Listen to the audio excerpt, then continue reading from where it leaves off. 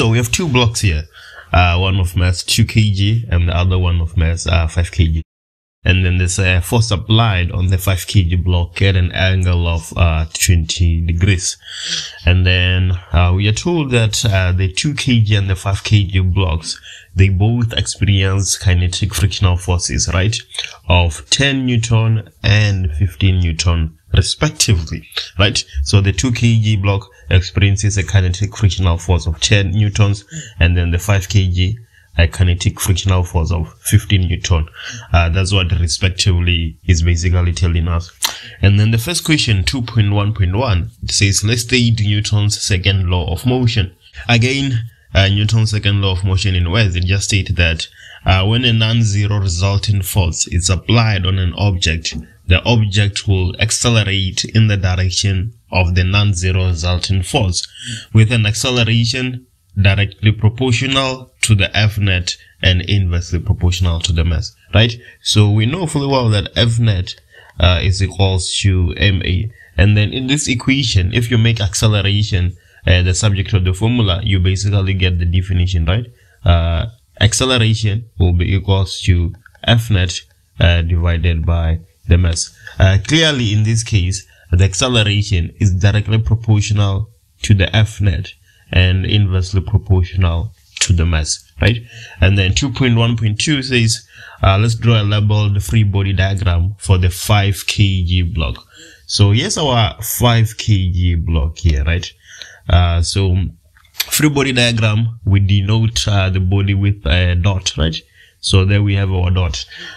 We are told that there's a force applied, right, at an angle of 20 degrees relative to the horizontal. So let's have that force that is applied, right? So we have FA, A denoting applied.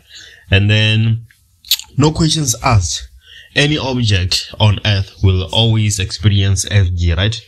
The force of gravity. So we have Fg. And then if that body rests on a surface, then the surface will exert a normal force on the body, right? So there we go, normal force. And then apart from the normal force, the 2 kg and the 5 kg block are connected by a string, right? So we must have tension, right? So we have tension there. We are also told that there's a kinetic frictional force acting on the blocks, right?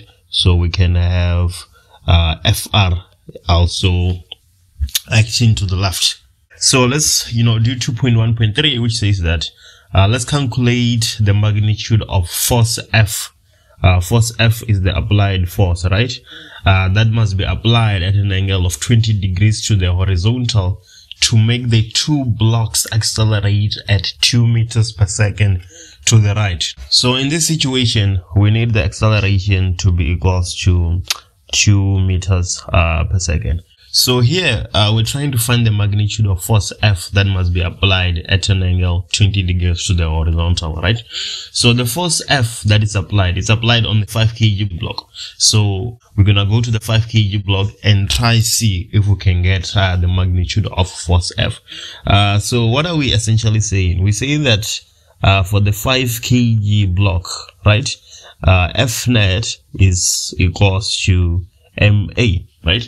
So now in place of F net, we can add the forces that are acting, and in place of ma, we have the mass and we know the acceleration. So which forces are acting? We know that along the horizontal, we are going to have Fa x, right? We're going to resolve the force applied along the x, right? And then now we're going to minus all the forces that are opposing the motion. Which forces are opposing the motion? Obviously, frictional force will be opposing the motion, and then the tension force will also be opposing the motion. And this will all be equals to ma. So what is Fax? Fax will be the force applied multiplied by cos of 20 degrees.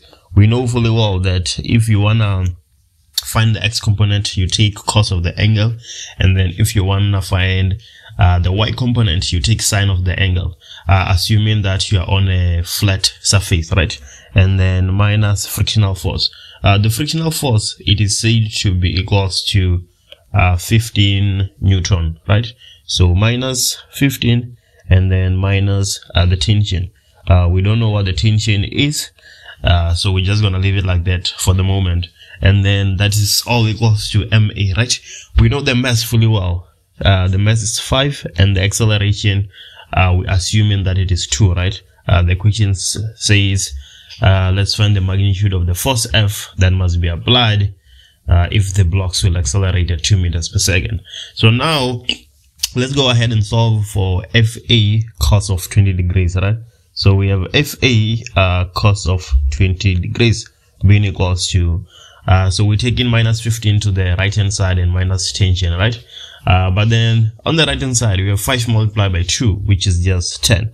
So we're going to have 10 plus 15 plus tension, right? So now we can divide both sides by cos of 20. So we're going to get force applied being equals to 25 plus the tension divided by cos of 20.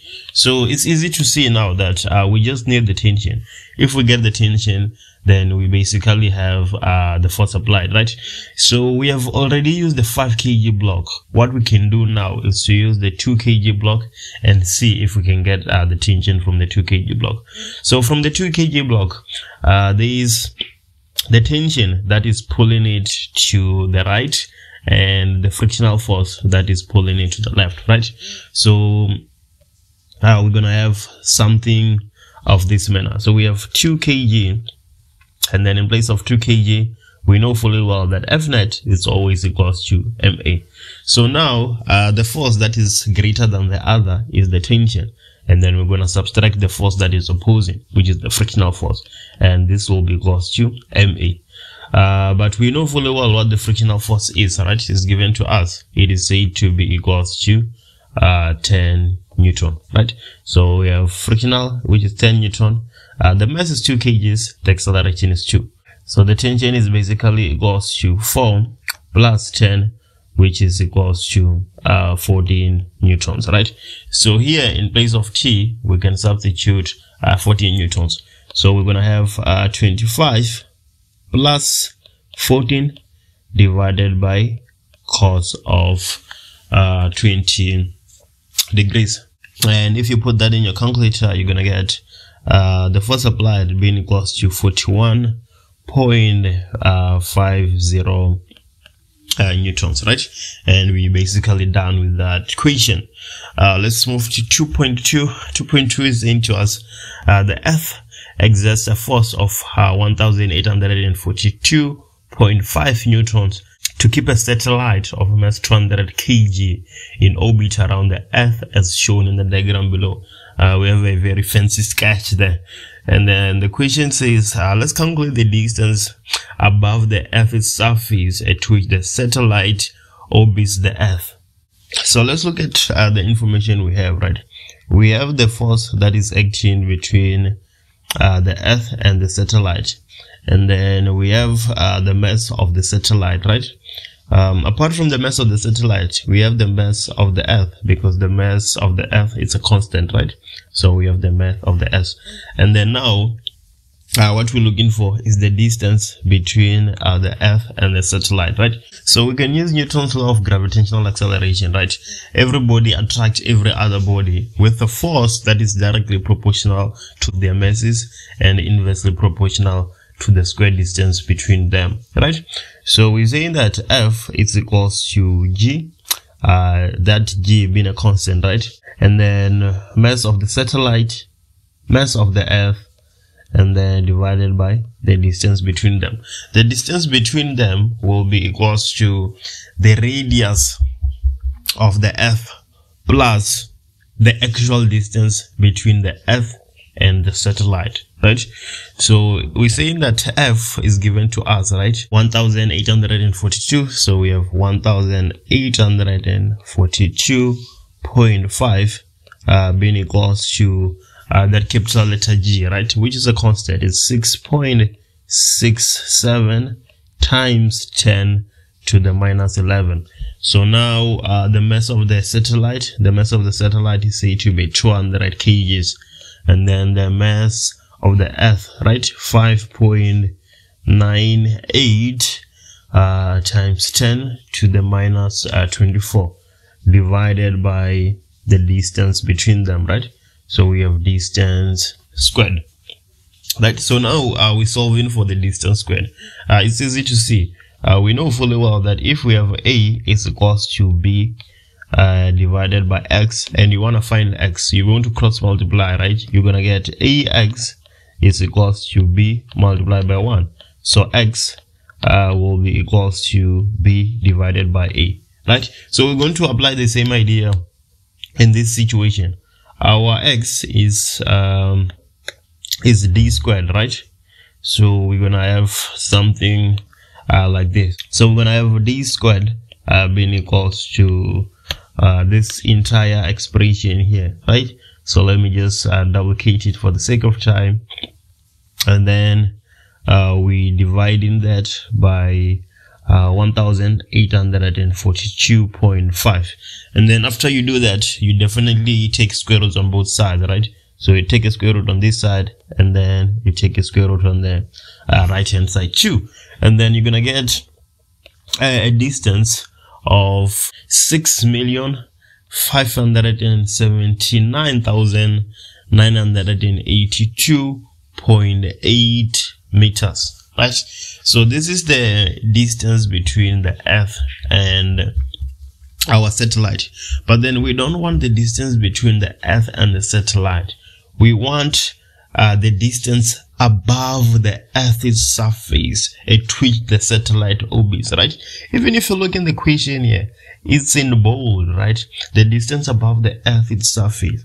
So that distance will be equals to the distance we just calculated right now minus the radius of the Earth. This question has 5 marks, right?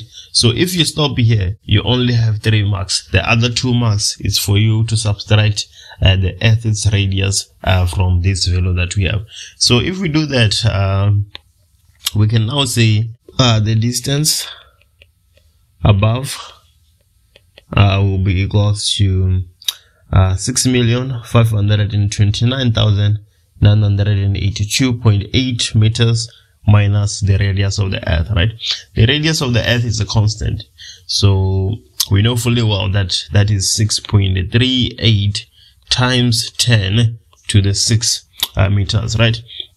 So your answer is going to be equals to 1.9998 times 10 to the 5 meters.